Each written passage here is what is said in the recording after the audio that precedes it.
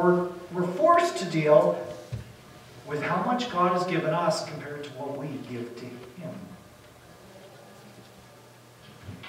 And of course, it's dangerous preaching about money because it can come across much like advertising, can't it? Because, money goes into the offering. We know the biggest, our budgets just came out. Guess what the biggest thing on the budget you have to pay for? It's actually me. So this can come across as advertising. Advertising can be kind of a dangerous thing.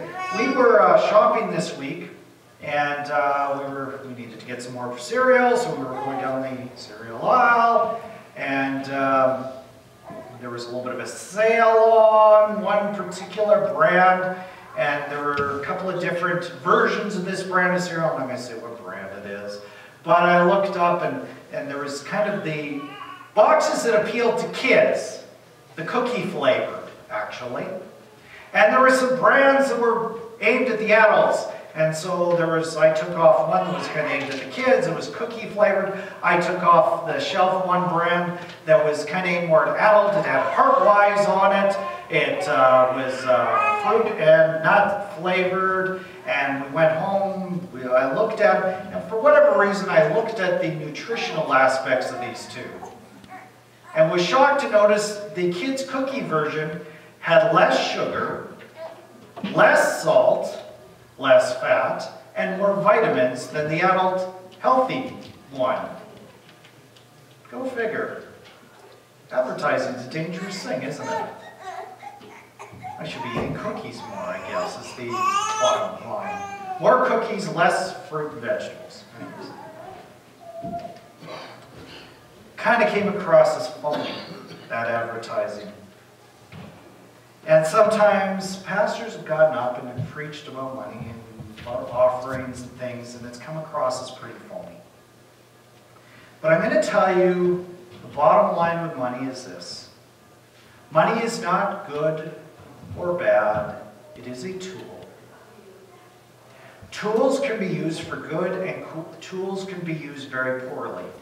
I promise you, I understand that. I've used many tools poorly in my life. Stop laughing, Zoe. But they can also be helpful. Love of money, we are told in 1 Timothy, is the root of evil. If you look at a lot of our translations, it says root of all kinds of evil or types of evil. It actually says, literally in the Greek, all evil. It's a little bit of an exaggeration, but it's this warning that we can fall into traps with money very quickly. Jesus is in the courtyard of the temple just after having a good fight.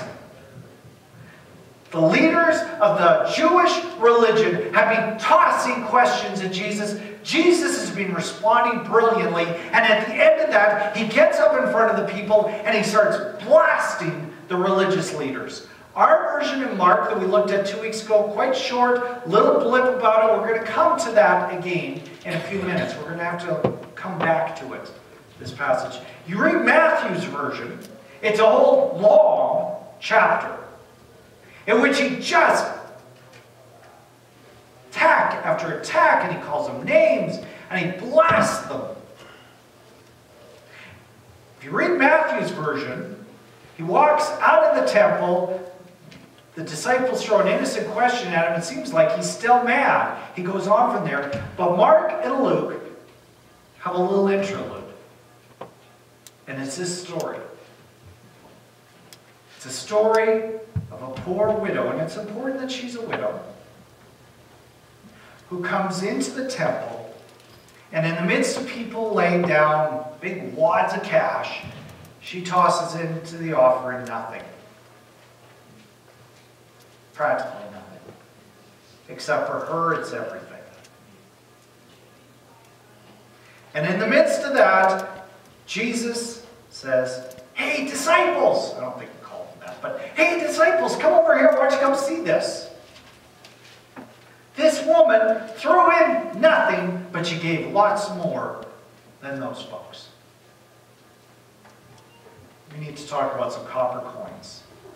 Our passage ended with, "Truly I say to you, this poor widow has put in more than all those who are contributing to the offering box.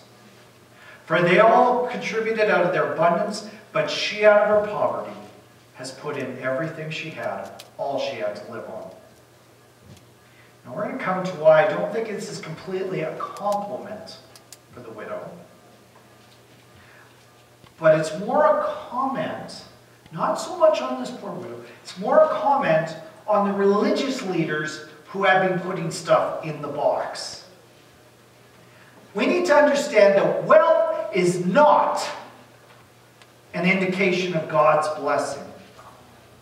Nor is ability or nobility or wealth, none of those are indications of our value in the kingdom of God. A couple of years ago, I did a sermon series that some may recall on the book of Proverbs. Now, when we came through the book of Proverbs, you really have to deal with money when you go through the book of Proverbs, because lots of Proverbs are written about wealth. And we came to the end of that, and I said, you know what? According to the book of Proverbs, there's really two reasons why God gives us money. And there's two right ways to use money. The first is security. The second is influence. Two proper uses of the tool. Money is not to be wasted on silly little things or frivolity. Two uses: security. There is nothing wrong with feeding your family. There is nothing wrong with putting a roof over your family's heads. There is nothing wrong with looking after our needs. We're called to do that. Security, even providing ourselves security in the form of things like taxes going for police and things like that. All those are legitimate uses of money, right? You need medicine? Good use of money. You need something to heat your home. You need some gas. Nothing wrong with that. Those are all good things. The second use we called secure or influence. It's something bigger than just generosity. Generosity can be just anybody who asks to toss money at their feet. That can be generosity, but it's a little bit different than wisdom. Generosity that is used to make the world a better place is influence. That is a good use of money. Money that is given generously to change the world for the kingdom of God. Money is not to be our affection, but instead a means, like everything else in life, of bringing glory to God. It is for God's glory always. I've said as we've gone through Mark that God did not come to fix all the problems of our world, but He came to prepare a church to go out and make a difference.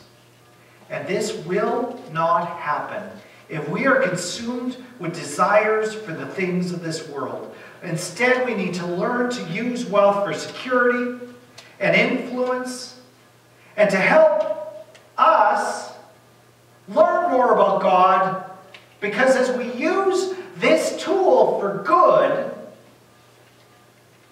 it teaches us about how good God is to us. How good God is to us. There is a connection between the generosity of Jesus Christ and generosity that grows in our hearts. As we learn not to be seduced by the things of this world, but keep our eyes focused on the things of heaven, on the things of Jesus. I think this widow really gave away her last cents. That she had nothing then. It says all she had to live on. I'm not entirely sure. All I know is Jesus actually doesn't call the widow over and praise her. This isn't meant just to be praise towards this widow. If she gave away her last cents, maybe she should have just given away part of it. If it was 2 copper coins. Because I'm not sure that's what Jesus is saying. Do you think Jesus is saying you should put every penny you make into the offering plate? I don't think that's what He's saying at all. I hope not. I give to the church. I tell you, I don't give every penny. I don't think that's what God's calling us to do. I don't think that's what Jesus is calling us to do. Because one of the things that he says we're to do with money is security. And we can't have security if we put every penny in. But I think his main focus is not so much his widow. It is those who are putting lots in. Particularly those he has just attacked. The scribes. The lawyers. Back up to the story we looked at last week. Now, if you were with us, or not last week, 2 weeks ago, last time we were on Mark, we talked about this attack that Jesus made on the lawyers. And in Mark 12:40, I didn't dwell a lot on this. But there's a phrase in here, who devour widows' houses. This comes right before he's about to praise the generosity of a widow. What does that mean? Who devour widows' houses. These were the lawyers of their day. They were the judges and the prosecutors, and they kind of did the whole thing. They would advocate for people, they would help people, they would make judgments. And just like lawyers today, one of their jobs was to help with the preparation of estates. Can that ever be abused? You come in and say, you need to hire us for an exorbitant amount of money to come prepare your estate, and you don't have any money? These scribes could come in and they could do one of two things. And both were just as evil as the other. One is they can come in and say, do you know what? If you're going to pass anything on to your kids, you have to help us prepare your estate, and we're going to charge you half of the estate to do it. I don't know if that was the exact figure all the time, but it was an exorbitant amount, especially for those who are poor. And it was not, we will get it after you die. It's, we need it now. And you need to occasionally update your will. And so we have to keep coming back and taking a big part of your estate. Or they could do it much holier. Oh, much holier. Do you know what? You need to give this much to the temple. I'll waive my fees if you give it to the temple. Now, that sounds holier, doesn't it? Except for the fact, who was in charge of the money at the temple? These scribes who could help themselves to it at any time. It sounded holier, but it was probably worse. They charged a ridiculous amount. Now, I know what's going to happen. These lawyers can come along, these scribes can come along and say, Jesus, hang on just a second. We got to make a living too. And you know what? We do our duty. If you go to the section in Matthew, this same section in the Gospel of Matthew, he says they will even get to the point where they will grow spices in their garden with a little tiny leaf. You ever look at it like an oregano leaf or a thyme? And they would sit there and they would count the leaves. And every 10th leaf, that would be given to Jesus. Or that would be given to God. That would go, I've done my duty. I gave my 10%. I've done what God has called me to do. I'm finished. Because isn't that what it's all about? I helped. And Jesus comes along and says, it's not about your duty, it's about your heart. I titled this sermon, True Worship. Because the bottom line is just like we talked about a few minutes ago with music, or anything else. It's not about my actions. It's about my heart. It's about what God is doing in my heart.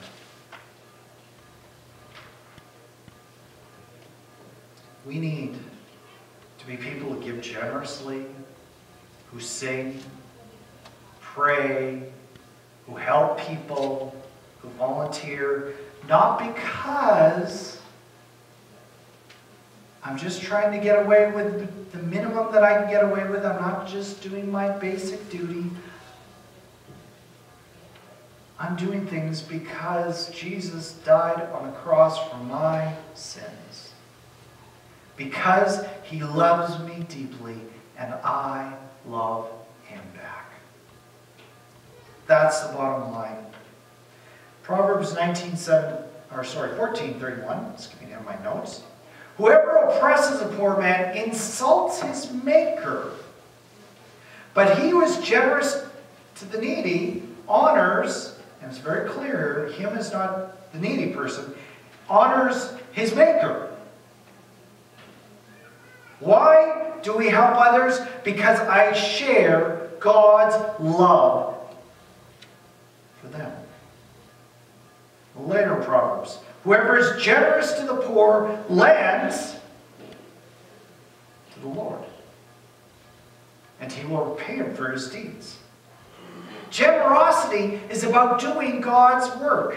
When we give back, some might twist this verse that's on the screen behind me, and some other verses say, well, if you do this, then God will give you financially.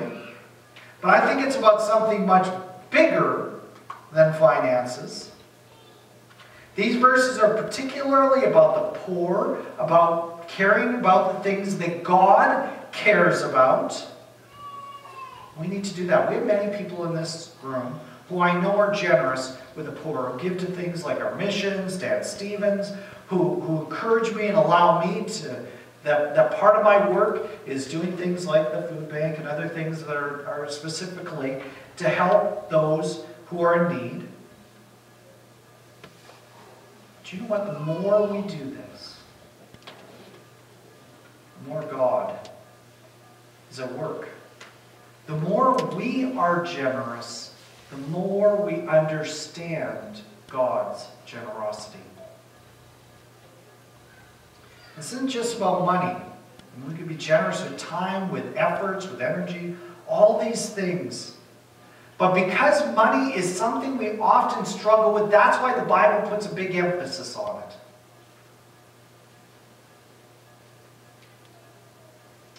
When we were on our first trip to Brazzaville, we were going around through the Kansundi neighborhood, visiting with different families, and Zoe and Ann and I were one group, and we stopped by this one house, and we were doing some discipleship with this lady, and there was somebody else who was there, a relative or a friend or something like that, I forget exactly. And we came to the end of our time there, and she said, hang on a minute before you go. I want to give you something. She ran into the house, she came out, she handed me a bill. She handed me some money. We're in a very poor African neighborhood.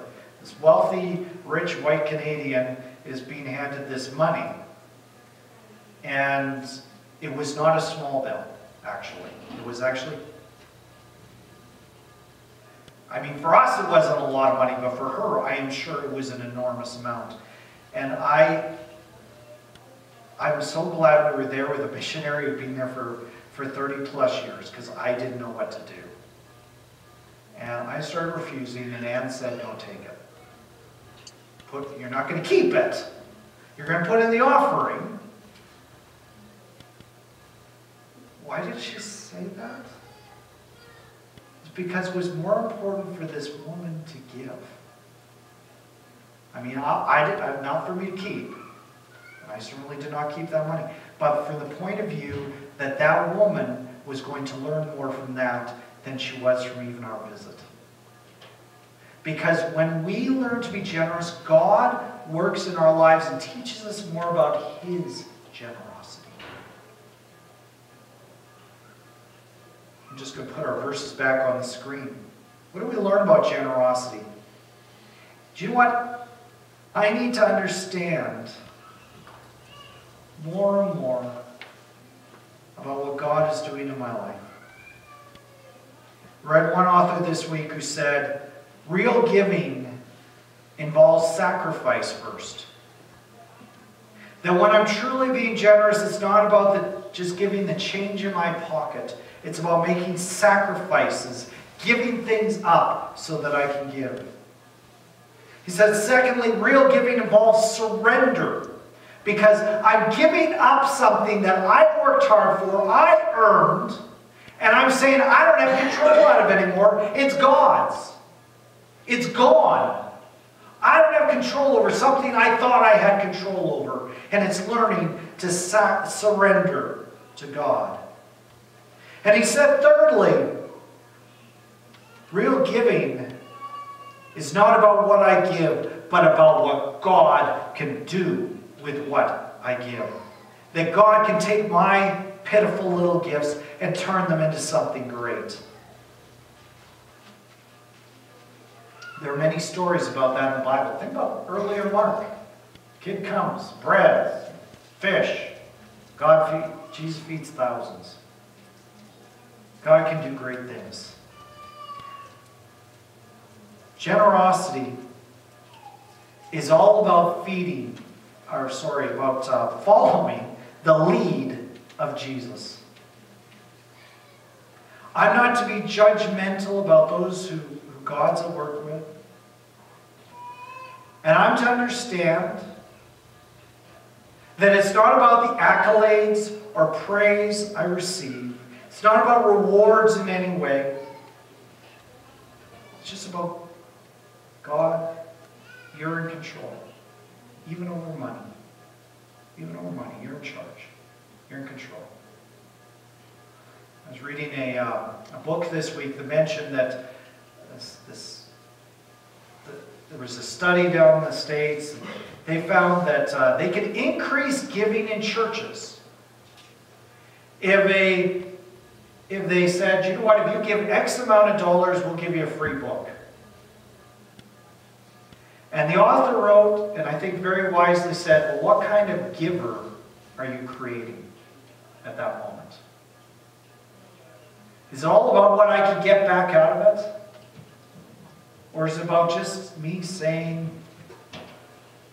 you know, Jesus, take what I have. It's yours. It's yours. I run across a lot of people who then spend a lot of time worrying about what happens to their money. Sometimes we need to. There's a reason we publish financial reports in the church. We should be on the ball and asking questions about that. But sometimes God acts in ways we don't always expect. We just need to release it to Jesus. We need to treat the world the way Jesus treats me. We need to be passionate about the things that Jesus is passionate about. Founder World Vision was famous for a prayer that said, God, help me to care about the things you care about.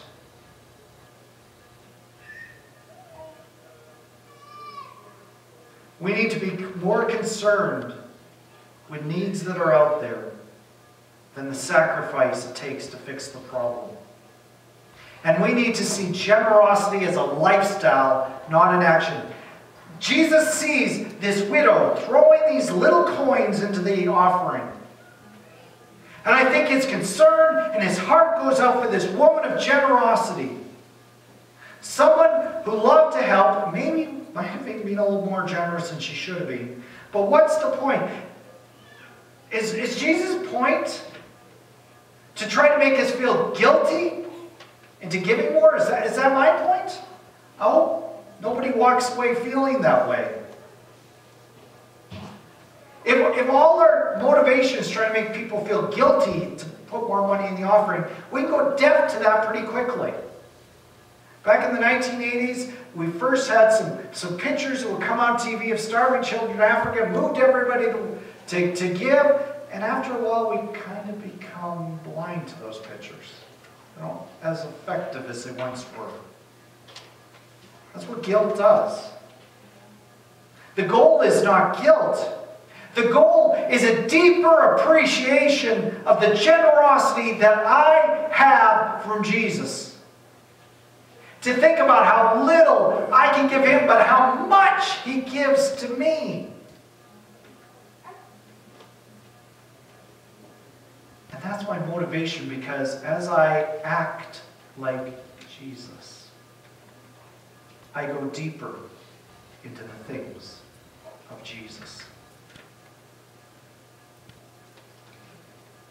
Let's think about that as we sing number 216.